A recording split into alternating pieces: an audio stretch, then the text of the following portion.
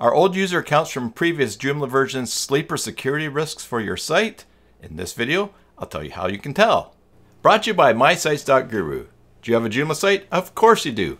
Head on over to mysites.guru and get a free site audit for it.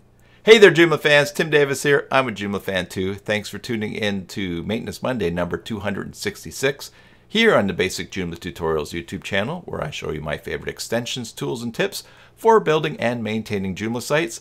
I also work on Joomla sites, build them, maintain them, migrate them to Joomla 4. So if you're looking to hire someone short-term or long-term, or even to get you out of a spot, just send me an email, tim@cybersalt.com, and let's talk.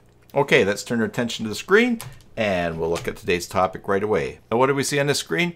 This is a snapshot of a Joomla 4 install, a very plain one, but I've put in some users with some passwords that are encoded with MD5.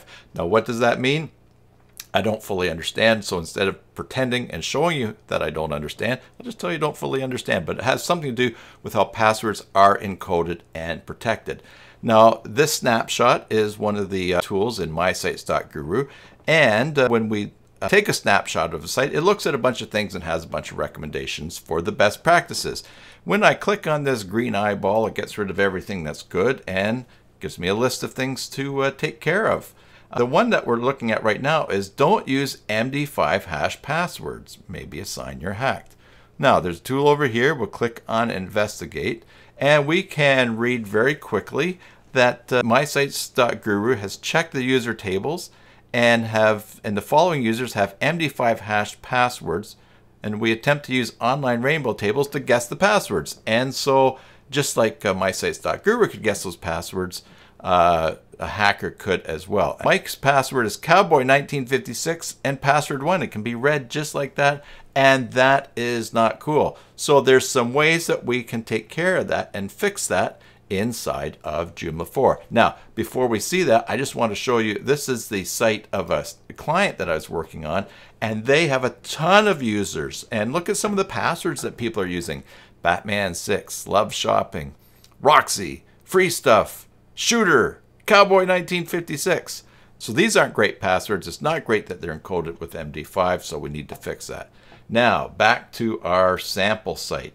Let's click on Pat's username here, and we will go right into the Joomla site, his profile. Now, I'm already logged into this Joomla site, so that's why I went directly. Now, we have a couple options here to fix this problem for Pat's account. First of all, since we know that Pat likes this password here, all right, password 1, we could just go in and put his password in and save it, and then Joomla 4 would encode it with a better hash system. However, Pat's password does not meet the minimum requirements. So what we could actually do next is this. We clear out that, and we could go down to require password reset. And what would happen is the very next time that Pat goes to log into his site, he will be able to go in, but it's going to say right away, hey, you need to pick a new password. All right, now maybe Pat won't be happy with that and will complain to you, but Pat picked a bad password and you want your site to be secure.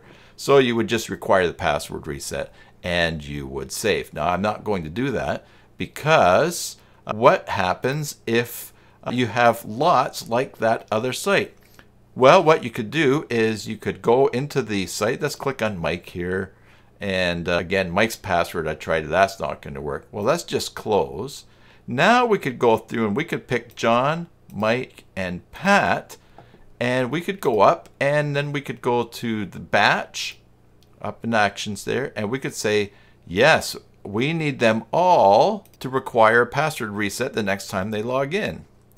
The other thing that you could do is you could go back and use this tool and you could just write down the ID numbers that you need to reset, because maybe you don't want to reset all the users on the site.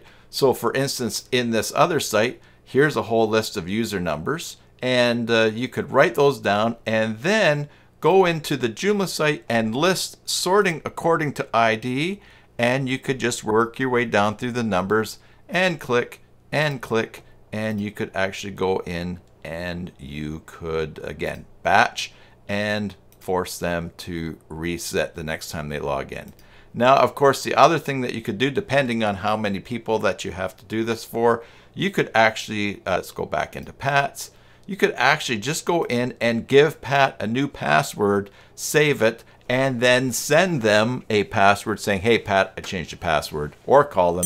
It really all depends on what's happening with your site and who your users are and how tech savvy they are. Subscribe for more videos. Until the next time, enjoy your Joomla sites and God bless.